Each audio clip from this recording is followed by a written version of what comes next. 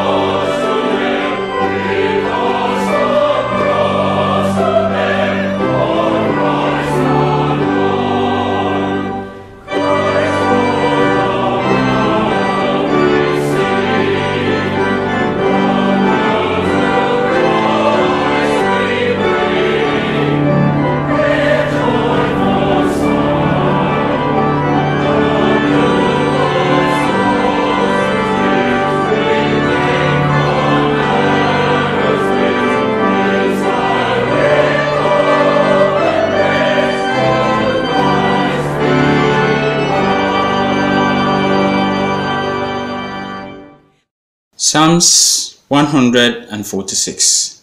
Praise the Lord. Praise the Lord, O my soul. While I live, I will praise the Lord. I will sing praises to my God while I have my being.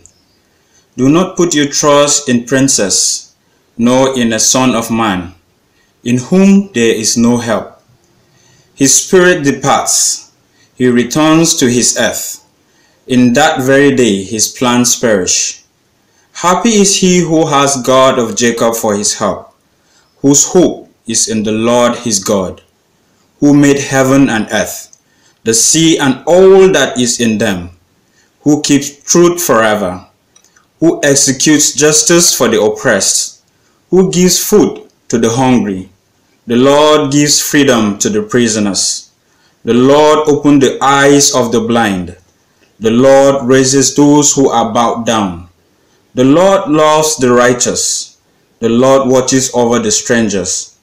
He relieves the fatherless and widow, but the ways of the wicked he turns upside down.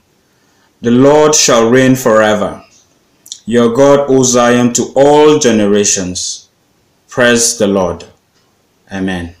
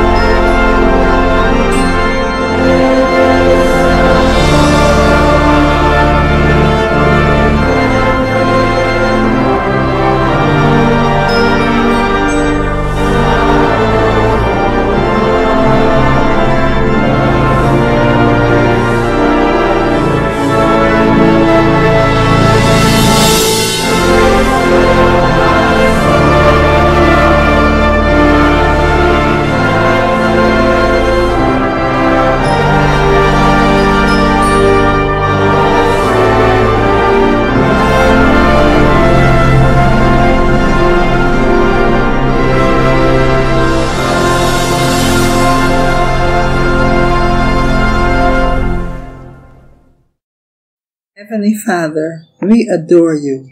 We give glory to your holy name. You are worthy, O Lord, to be praised. You are highly exalted. We worship you for who you are, the only true God. Blessing and power and honor belong to you. Father God, we confess that we have sinned against you. We have often been disobedient to your word, but because of your great love for us, you have forgiven us. Help us, Lord, to forgive our sisters and brothers as you have forgiven us. Help us not to falter in our daily walk with you. Help us to meditate on your word as we face this new day and be drawn closer to you. Father God, as we go through these difficult days, help us to say with the psalmist, "O taste and see that the Lord is good, and that we can take refuge in you. You are our strength, you are our refuge, and you are our hope."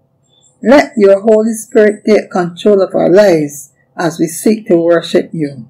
Let him be our source of strength and courage. Let him teach us as we meditate on your word. Fill us now, Lord. Fill us with your Holy Spirit. Father God, we thank you for your Son Jesus Christ who died for us at Calvary. We are not worthy of that love, but you love us so much that you gave your Son a ransom to save us from our sins and to give us eternal life. We thank you, Lord, for the everyday things of life, how you have provided for us, how you have helped us in difficult situations, and how you have been there for us when we did not even realize it. Thank you for your Holy Spirit who is there to guide us and help us to be obedient to your word. Thank you for our church family where we can build up one another. Father God, at this time of the coronavirus, Lord, we do not know the source of this virus, but it has wreaked havoc on people's lives in the whole world. Father God, we know as 2 Timothy 1 verse 7 says, that you have not given us a spirit of fear, but of love, power, and a sound mind. So help us as your children who are obedient to your word, Lord, not to fear, but to know that you will never leave us or forsake us. We pray for all those health workers and pray that you will protect them. We pray, O Lord, for all those who will come to know you through this virus, so that out of bad cometh good. So now, Lord, hear our prayer and receive these devotions as we come to you meditating on your word. In the name of Jesus Christ, our Lord and Savior, with thanksgiving. Amen.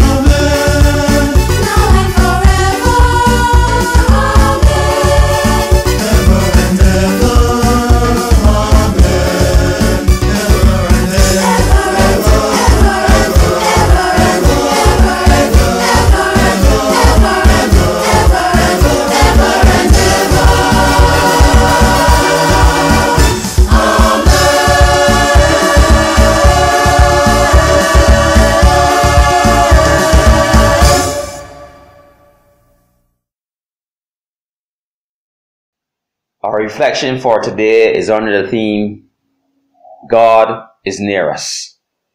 And my text is taken from Romans chapter 8, reading from verse 35 to 39.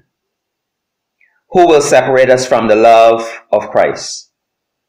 Will hardship or distress or persecution or famine or nakedness or peril or sword? As it is written, for your sake we are being killed all day long. We are accounted as sheep to be slaughtered. No, in all things we are more than conquerors through him who loved us. For I am convinced that neither death, nor life, nor angels, nor rulers, nor things present, nor things to come, nor powers, nor height, nor depth, nor anything else in all creation will be able to separate us from the love of God in Christ Jesus, our Lord. And therefore, my friends, there's never a place we can go where God's presence won't be there. God is in our yesterday, he is in our today, and he's also in our tomorrow, all at the same time. He rejoices over us. He rewards us. He blesses us. He smothers us with his forgiveness, his grace, all throughout the day and every day. In addition to the good that we face, there is also tragedy that we face. And therefore, there is no hardship we'll endure, no adversity we'll encounter where God is not with us, holding us up with his mighty, righteous, and perfect right hand. When we feel lonely and wonder where God is, know that he's also there. He's around me and around you. He's before us and behind us. He's beneath us. He's beside us. He's beyond us. He's by us. He's inside of us. He's near us and he's over us. He's also everywhere, all the time, always and forever. He is near us. And when we experience fear and wonder why God won't remove it from us, know that he hasn't given us a spirit of fear, but of love, of power, and a sound mind. And that there is nothing can separate us from his love and his presence. He's always and everywhere. He is near us. Even when we are sick and don't understand why God won't heal us, know that he's still the great physician. He's Jehovah Rapha, the God who heals. Our challenge is that the time frame we have for our healing may not match God's. But be rest assured he's doing the work in us and through us always and forever. He's near us. There is nothing that we'll ever encounter that God has not already defeated. And not just defeated, but totally destroyed. When God put Jesus, his son, on the cross to cover our past, present, and future, always and everywhere God is near us. When we go through devastation, he is with us. When life seems to be spinning out of control, he's with us. When we can't seem to see the path or even our next step, he's with us. And I'm sure that throughout this time we've all experienced or had the option that begs us to place our trust, our hope, and joy in something else but God. I'm sure we have tried to trust in our money. I'm sure we have tried to trust in our jobs, but this time has allowed us to see that money and our jobs can disappear just like that. And the temporary joys that we would have had and the pleasures that we have had in having a job and having time to go anywhere, to shop anytime, is no comparison to the eternal, the never-ending presence of our Almighty God who calls us His children. God's presence is the prize, my brothers and sisters in Christ. He is what we want. He is all that we want for eternity. And for us, the people who are called His children, who have accepted Jesus as our Savior and made Him Lord of our lives, eternity in heaven with God is real. It is a hope-filled reality. The Apostle Paul reminds us in 2 Corinthians chapter 4, verse 16 and 17. Do not lose heart. Even though our outer nature is wasting away, our inner nature is being renewed day by day. For this slight momentary affliction is preparing us for an eternal weight of glory beyond all measure. And then brings it home at verse 18. Because we look not to what we can see, what can be seen, but at what cannot be seen. For what can be seen is temporary, but what cannot be seen is eternal. So let's adjust our sights from earth's struggles to the hope of heaven when we go there. All else will pale in comparison to what God has in store for all of us who call Jesus Christ our Lord. Therefore, my friends, God is ever near us. He's always in us through His Holy Spirit. So I want to give God thanks for His love and His mercy as we approach His throne of grace. Lord God, it is with a grateful heart that I come before You, knowing that this is a day that You have made and we can all rejoice and be glad in it. This world is Yours, Lord. You created it, and You created everything in it, and there is nothing that goes about in this world that You do not know of, my Lord. So I thank You for Your goodness and Your mercy. I thank You that in all things we are more than conquerors through You who love us. For I am convinced even more throughout this season that I've been home, that neither death, nor life, nor angels, nor rulers, nor things present, nor things to come, nor powers, nor height, nor death, or anything else in all creation will be able to separate me, will be able to separate us from Your love, God. I want to praise You. I want to glorify You. I want to thank You for all that You have done through Your Son, Jesus Christ. I want to thank You for the blood that was shed on Calvary's cross for me and the entire world, Lord. So as we continue to reflect on Your goodness, Lord, continue to walk with us. I continue, Lord, to invite You afresh into my heart. And I pray, O Lord, that You will continue to inspire me and all of us, Your children, to be reminded of Your great kindness, Your love and mercy. I love You, Lord, and I'm nothing without You. I bless You. In the name of Jesus Christ, my Lord and soon returning King. Amen.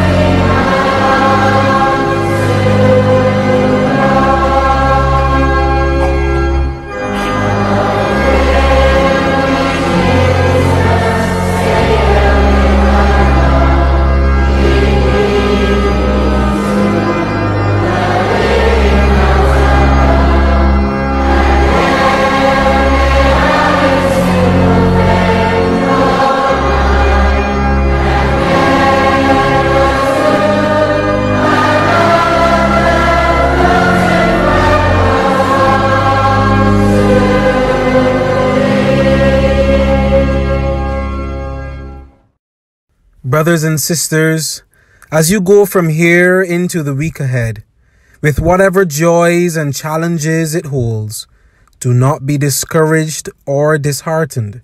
Remember the glory that awaits you as a child of God. Hold on to that truth. Live in that hope. And may the peace of God, the blessing of Jesus Christ, and the presence of the Holy Spirit be with you and among you, this day and forevermore. Amen.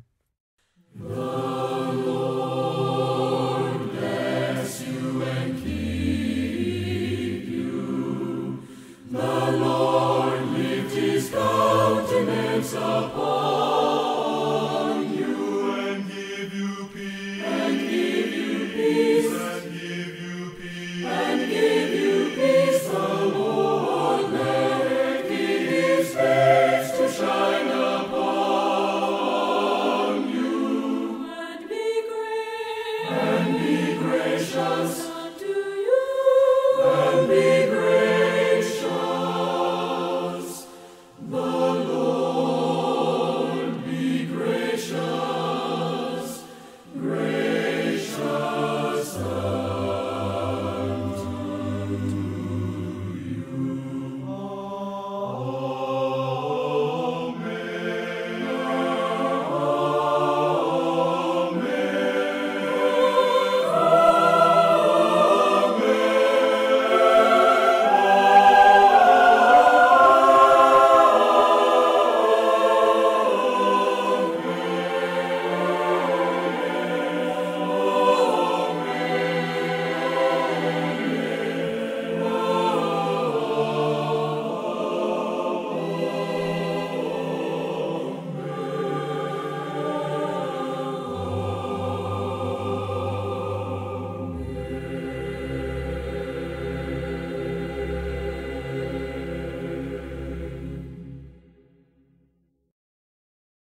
Thank you for being a part of our daily devotion. We trust it has been a blessing to you. Now together, let us hold fast to His word and may it dwell in all of us richly.